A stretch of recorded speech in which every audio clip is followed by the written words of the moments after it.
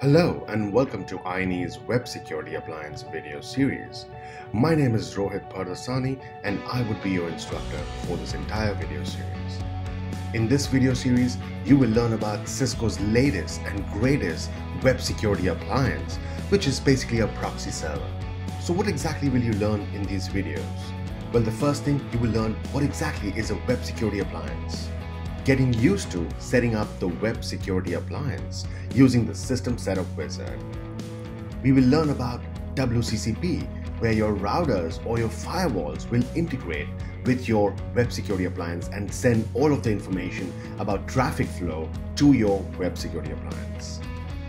We will learn how to block custom URLs and global URL categories. For example, you do not want your employees to access adult content. Well, in this video, you will learn how to block them.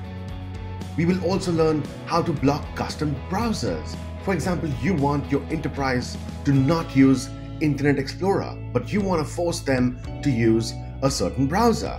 Here's where you will learn that.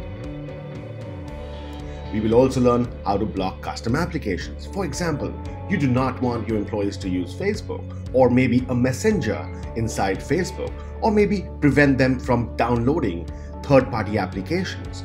All of those blockings can be done, and here's where you will learn that. We will also learn how do you prevent downloading of custom objects. For example, you do not want exe files to be executed in your organization. Well, you can prevent that from being downloaded. Besides the GUI, you will also learn the CLI interface, because sometimes you may want to configure your web security appliance through a CLI. You will also learn about web reputation. For example, any sites which has a bad reputation or maybe explicit content, you want to prevent your employees accessing those sites. Well, if you want to block that, here's where you will learn that.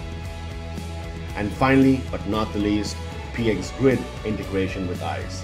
You want to know which user accessed a certain website.